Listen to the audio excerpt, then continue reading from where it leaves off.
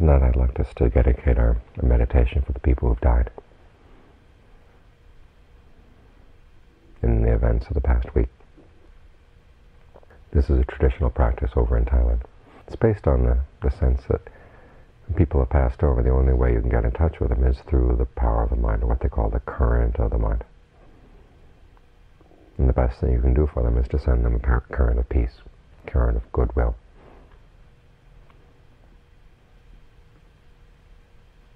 Hoping that they find a good rebirth. A lot of people have been asking recently about the whole issue of karma and how karma plays out and all this. And the Buddha discourages that kind of thinking in the sense of looking back to, well, what karma do these people do that caused them to die this way? He said if you try to trace that back, you go crazy.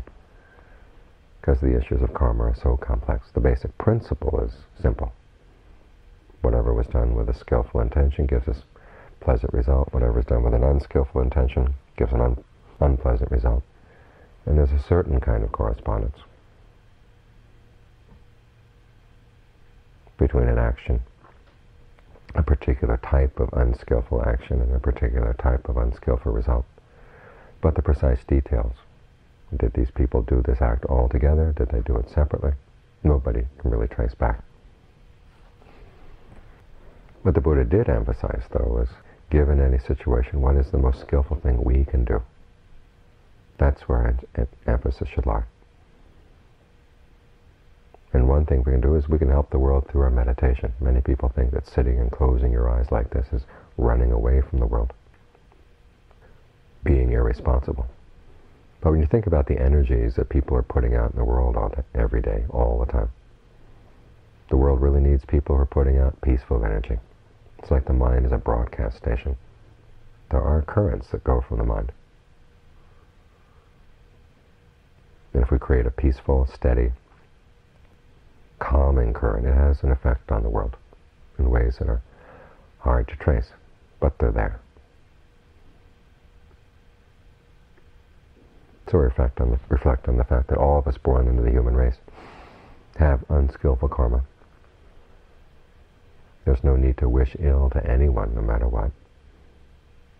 And the best you can do in difficult circumstances is to figure out what's the most skillful thing to do right now. Not give in to your emotions, not give in to your fears.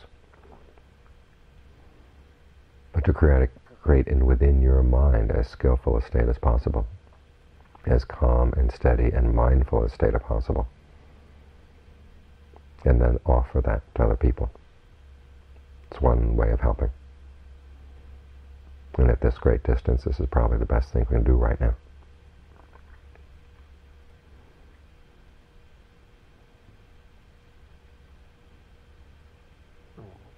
So as you're meditating, realize that it's not just for you that you're doing this. You want to do it well so it can be helpful to other people too. Sometimes that's a way of giving you an incentive to be more careful about your meditation. We can often get sloppy.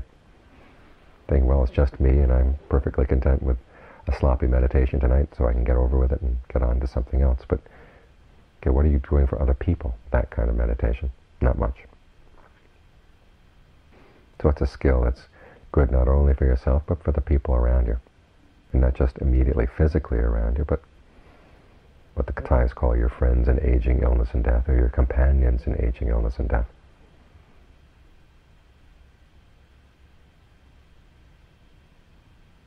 The general current of energy in the world requires as much calm, steady energy as possible. So, this is what you're broadcasting right now. Make sure that you broadcast well.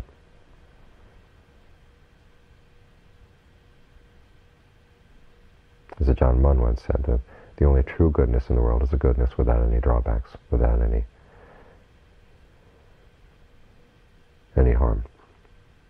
And so many things that are good in one way tend to be harmful in another. But the practice of meditation, the practice of training the mind is good all around. Good for ourselves and for the people around us.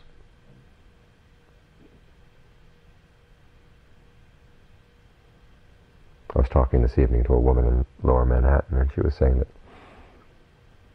it's been very heartwarming to see how New Yorkers, we know the reputation for New Yorkers. She says they really seem to have come out of their old shells and showing kindness in all sorts of ways she would never have imagined. That's the proper response to a disaster. Is to realize, one, that their disasters are all over the world. But again, it gives you an opportunity to do your best.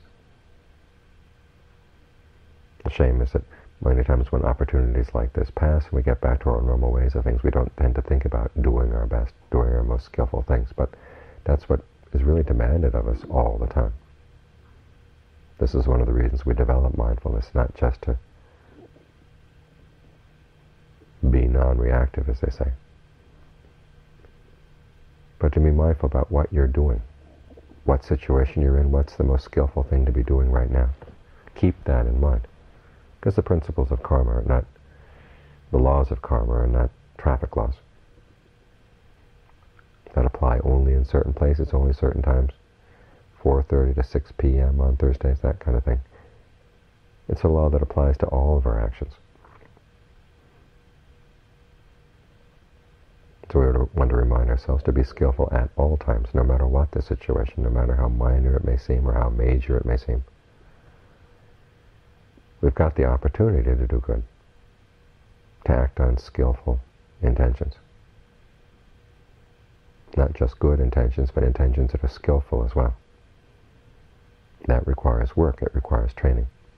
This is what we're doing right here.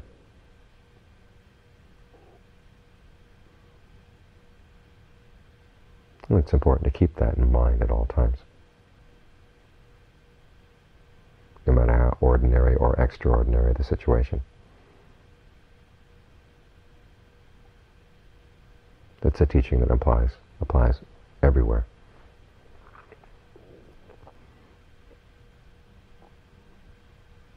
Because what you're doing right now is important, so be careful what you do.